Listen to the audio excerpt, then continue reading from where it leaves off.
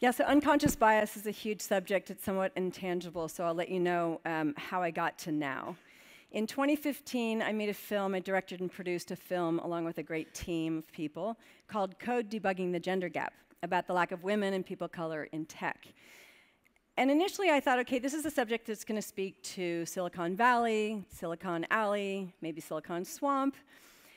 And over the last 20 months, what's happened with the film has been completely humbling. The film has gone to the White House. It screened the White House executive offices. It's part of the US Department of State's film showcase, so we've gone to 7 embassies, and I'm on my way to Cambodia and Estonia. The film has screened in over 52 countries, and I thought, this is crazy. Some of the companies that are screening the film and hiring me to come in and talk about what's going on with the lack of diversity and the importance of diversity aren't just tech companies. I've been to Microsoft, I've been to Google, I'm going to Yahoo on Thursday, but it's companies like Heidrick & Struggles. It's companies like, this is my personal favorite, Auto Trader UK. So I thought, what is going on here? This is crazy. It's a very narrow subject, a very specific film, but what I learned is that we touched upon subjects that people of color and women face across industries, not just in tech. And the more I realized this, I thought, wait, there's a bigger story here. People are bringing me in to talk, sort of as a content for their unconscious bias training. And I thought, well, that's cool. Let's make a film about unconscious bias. Yeah, how do you make a film about unconscious bias? So talk about experience and user experience. How do I get the audience to understand that, guess what, you have a brain, you're biased. It means I am, it means you are, we all are. In many ways, that protects us. It's there for a reason. And in a lot of ways, it inhibits us. So how does unconscious bias specifically affect the way that we hire, the way that we promote or pay equally, and the way that we fund? So my job then as director is to make a film that disarms the audience, that gets them to have an experience of understanding that they too are biased and have unconscious biases that they're not aware of, obviously. But you have the inability to actually recognize your own unconscious biases, just like you can't do 2 math programs at once in your mind. So I'm going to show you the sizzle reel. This is something that we put together just to help with marketing of the film, to help with fundraising for the film. We're diving deeper into a lot of subjects right now, but I'm happy to share this with you. Thanks.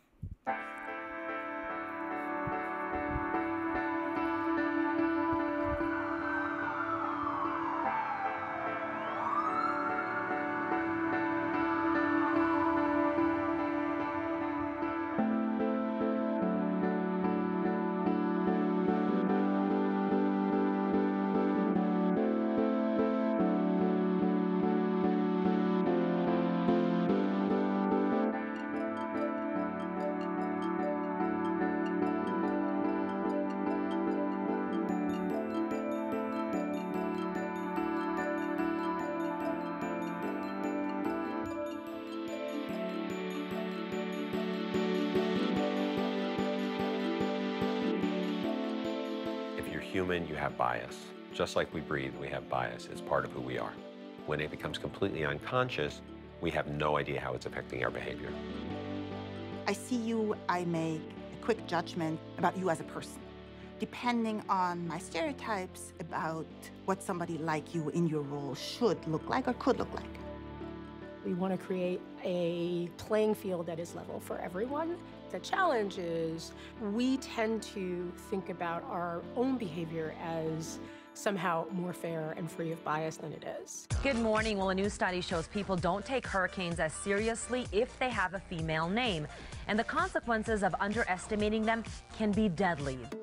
I talked to a lot of voters who said, yes, I feel comfortable voting for a woman, but just not Hillary Clinton. She's too shrill, she's too loud. All of the signifiers are connected to the way that researchers look at gender bias and discrimination. My experience may be similar to a lot of women in technologies and maybe in the workplace in general, which is like, I feel like I was pretty clueless about a lot of the gender issues in my 20s. And it wasn't until my 30s that I think I started to realize, like, wow, there is actually a lot more bias than I thought. It's not an even playing field. I would like to know why the last associate producer before me made $50 a week more than I do. Oh, because he was a man. Without stereotyping what men and women think, oftentimes men will make a decision for a woman without even asking the woman. For instance, if there's a new opportunity for a promotion, it might require longer hours or travel, and they just assume, well, she wouldn't want that position because she just had a baby, or she's got 2 young kids, or her husband has a big job and travels. We have news tonight about women in the workplace. The hard fact is that women run only 4% of companies in the Fortune 500, and a new study shows almost twice as many women as men say they've been turned down for a job because of their sex. It is hard to break out as a woman. It is very hard. But there's so much about bias that's self-perpetuating.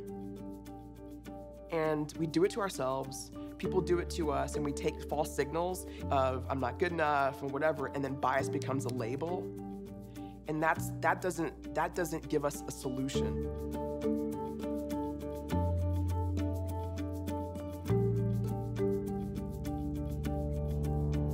There are 2 good reasons for anyone to try to figure out how to make more women or racial minorities or other groups that traditionally have had less success more successful. That's 1 is it's just the right thing to do, and 2 is you can make more money. I think those are both valid. We have study after study after study documenting that diverse teams are more productive, are more creative, that companies that have higher rates of gender diversity, 15% financially outperform others, but that more than doubles to 35% financial outperformance when you add racial and ethnic diversity. Whether it's an investment decision or a business decision you're making within your corporation, you have to believe that a diverse set of opinions or knowledge base around the world gives you a better world perspective, gives you access even to a bigger audience. It's very tempting for all of us to want to work with people who are just like us and who we'd be comfortable hanging out with or want to have a beer with. But what that means is I'm creating a cocoon of yes around me. But if I can think a little bit further and say, instead of hiring someone for a culture fit, I want to hire them for a culture contribution.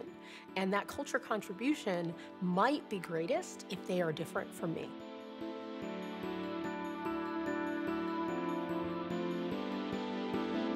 So let's give a round of applause clearly to Robin.